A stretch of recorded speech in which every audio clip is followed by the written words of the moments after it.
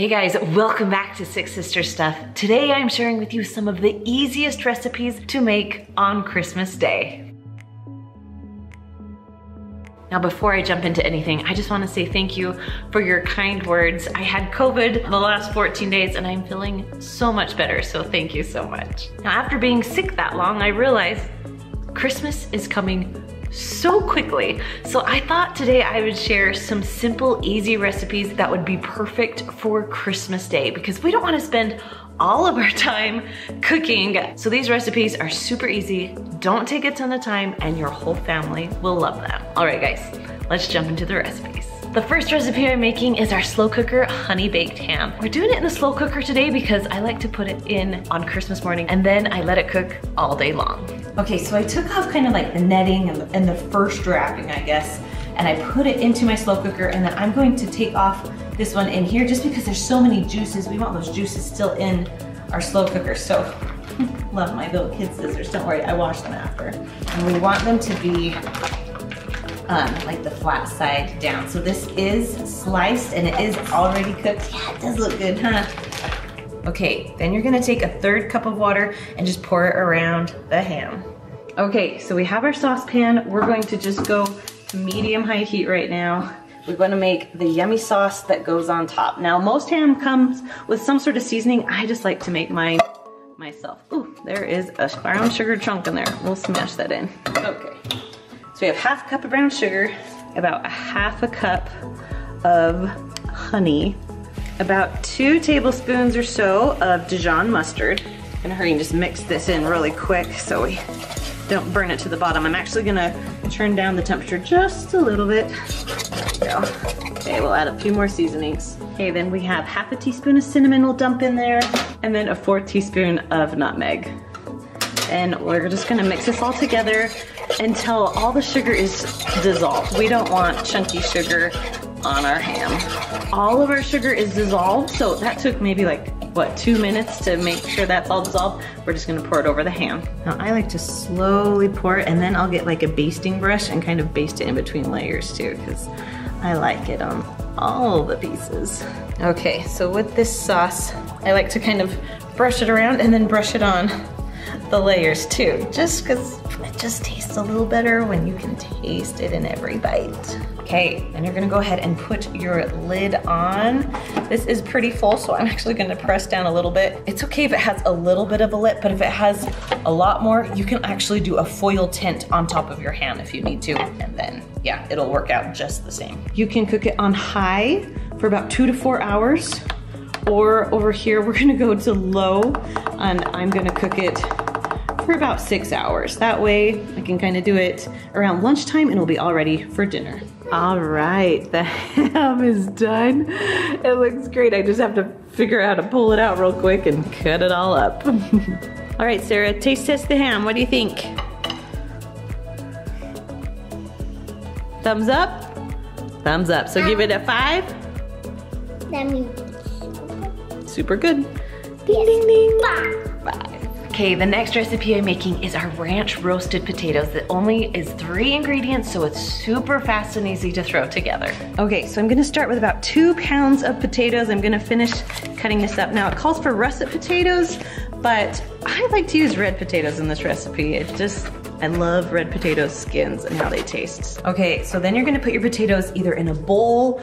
I like to use just a plastic bag and just dump them right in there. Then you're gonna do about 1/4 cup of vegetable oil. I actually like to use olive oil with this recipe. So we're just gonna do some olive oil. Take it off my little holder. If you've seen these, I use these a lot when I do freezer meals. It also works well for this recipe too. So then we're just gonna take that off and just kind of mix it all around. You want all the oil to cover the potatoes. Now once it's all mixed with your oil, you're gonna go ahead and add just 1 package of ranch seasoning. We're just gonna dump that right in on top. Don't worry, we'll mix this around.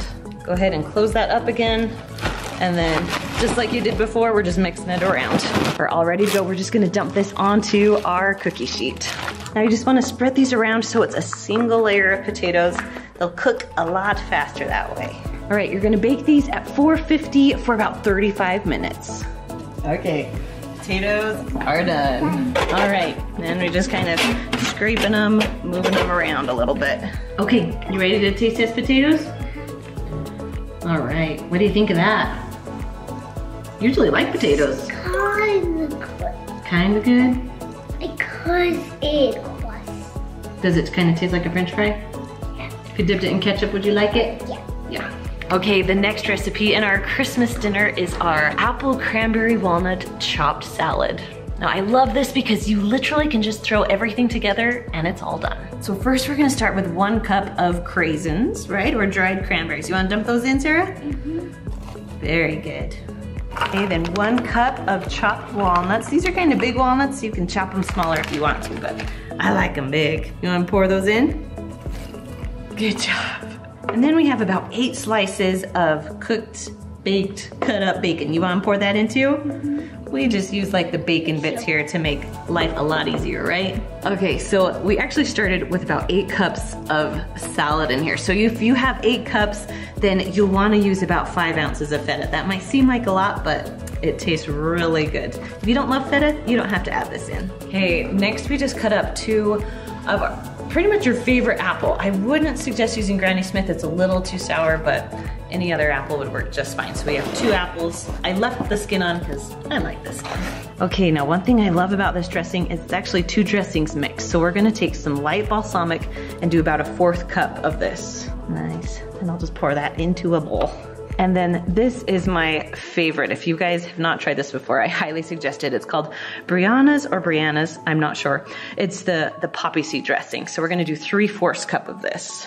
Then just go ahead and mix this together. I know it might sound weird mixing the dressings, but oh, it makes it taste so good. Okay, then we're just gonna pour the dressing on top and then mix it all together. Very carefully. I highly suggest using a big bowl. All done, ready. That literally took about 5 minutes. All right, Ensley is gonna taste test our salad first, yeah? That's really good. I really like the dressing of it. I would give it a 5 out of 5.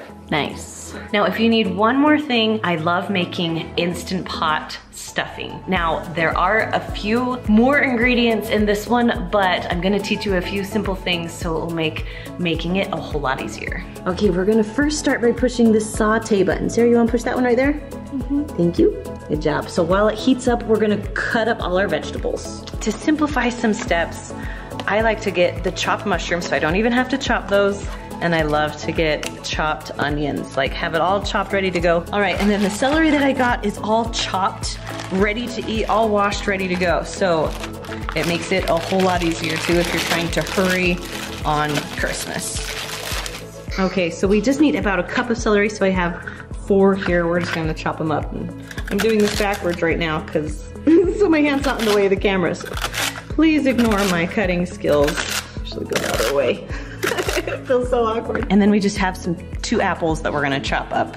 I know that you can buy some chopped, but I don't like bagged apples. I like them fresh.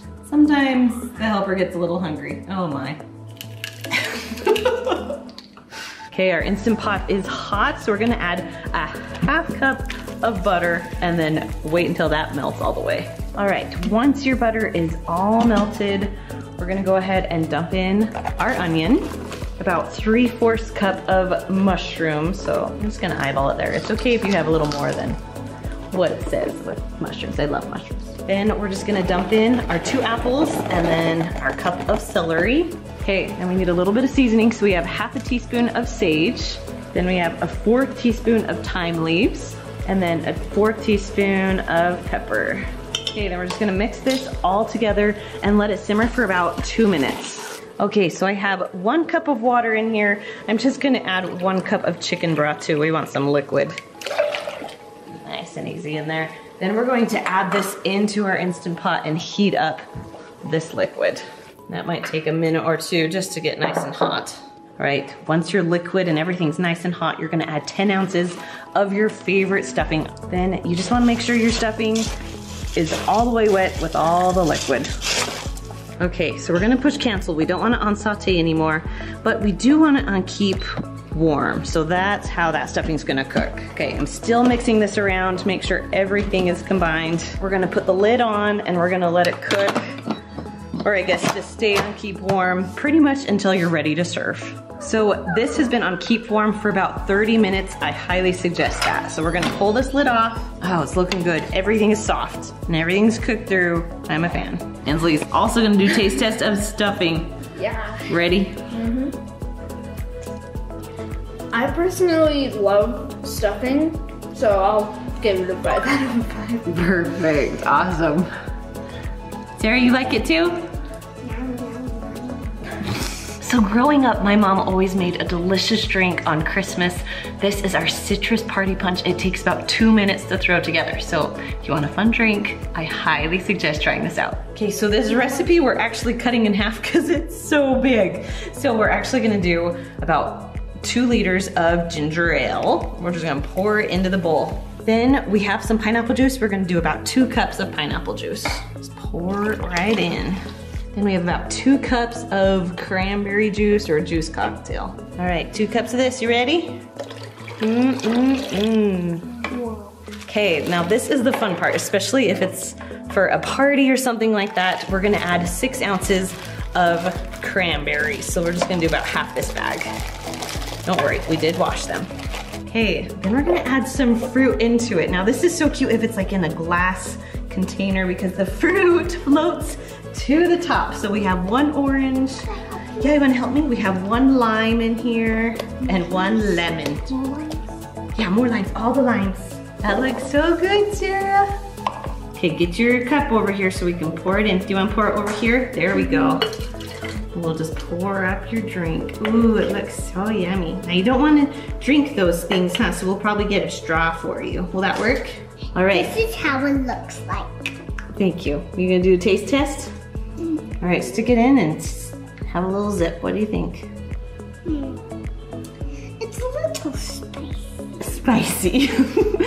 Can I try it? It's good. Oh, it's good. I like it. Me too. So, tingly like pop, huh?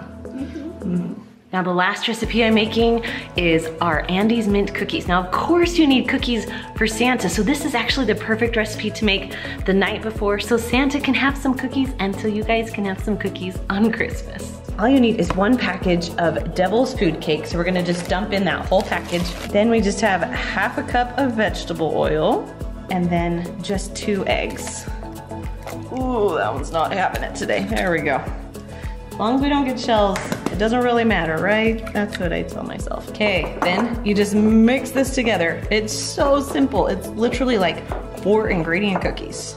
All right, once it starts to thicken up, we're gonna not use the whisk anymore and just use a spoon. Mix the rest by hand. It really is like will form into a pretty thick dough. Okay, so you need to roll them into 1-inch balls, you guys. I'm pretty lazy, so I'm gonna use this 1-inch cookie scoop and we'll just put it right onto my cookie sheet. All right, so we're gonna bake them at 350 for 6 to 9 minutes. I'm gonna check them at 6. So these came right out of the oven, so we're actually just gonna put an Andes mint right on top. Can you help me? Andes mint right on top, very gently.